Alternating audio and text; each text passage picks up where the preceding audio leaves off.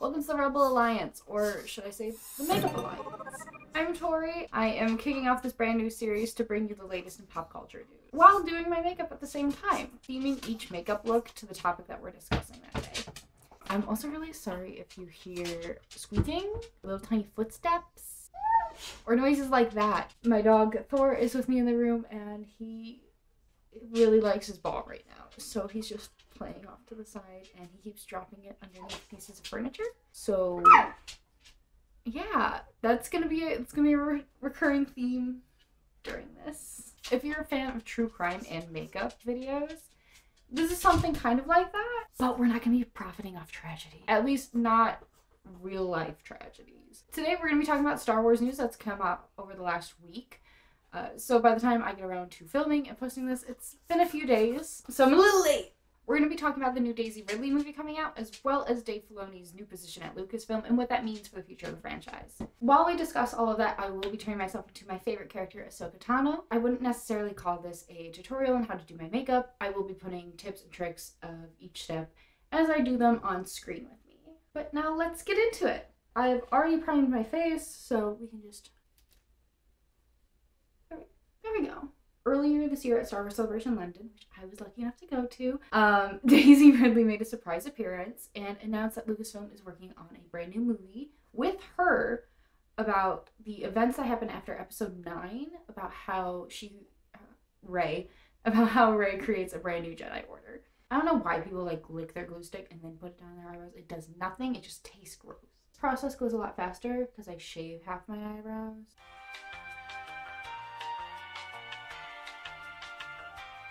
Very little details have been released about this film. On November 21st, Daisy Ridley had an interview with Collider about the project, doing press for a different movie, but of course they had to talk about Star Wars. And one quote from that interview was taken out of context and then proceeded to be the headline for dozens of other articles. And that line was, "The movie is not what I expected." So clearly the fanboys had a day with it. We're going around saying like, oh, see, even Daisy Ridley knows that this movie's gonna suck, blah, blah, blah, blah, blah. And it's not the case at all. That was not the entire interview. The actual quote that she said, "The story is really cool. I'm waiting to read a script because obviously I don't have any updates.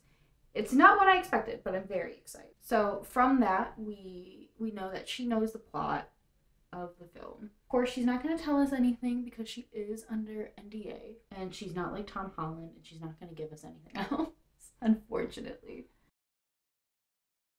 I am very excited to see the direction that they take this brand new movie. Hopefully we get alien races in Star Wars. I think they're so fascinating, and I would love more, and I would love for them to be more main characters rather than just side characters that you see once every few scenes.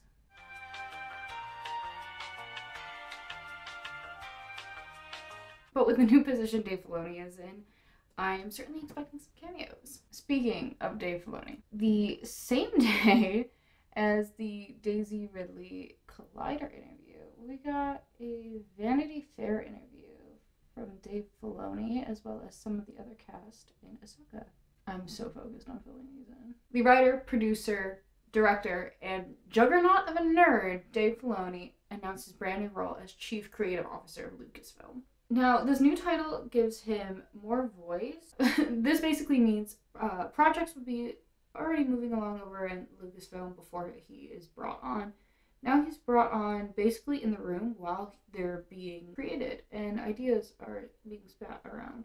Again, as many headlines do, not many give you the full story, and people don't read past the headline. People were posting saying like, "Goodbye Kathleen Kennedy," and that he was taking over her role and her duties over at Lucasfilm.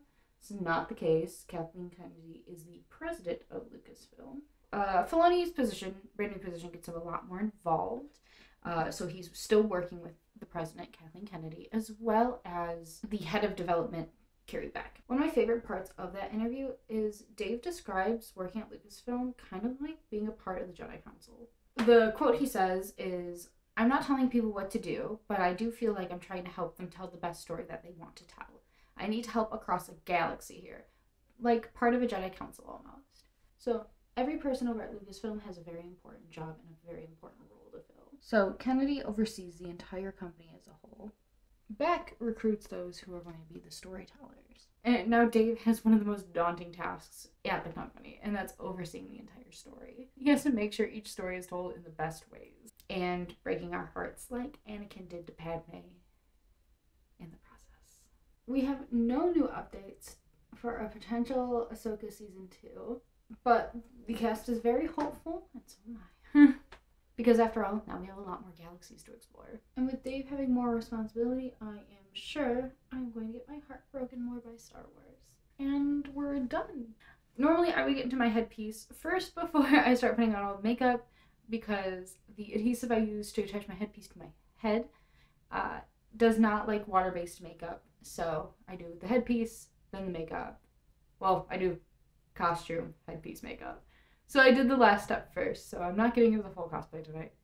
That sounds exhausting. What are your opinions and thoughts on the brand new Daisy Ridley post-episode 9 movie? And your thoughts on Dave Filoni's new position as creative officer at Lucasfilm. I'm very excited for the future of Star Wars, and I can't wait to see the stories that come next. Specifically Acolyte. I'm very excited for that one to come out, and for us to get any sort of brand new information about that. But that's a story for another time. In the meantime, may the Force be with you. I'll see you soon.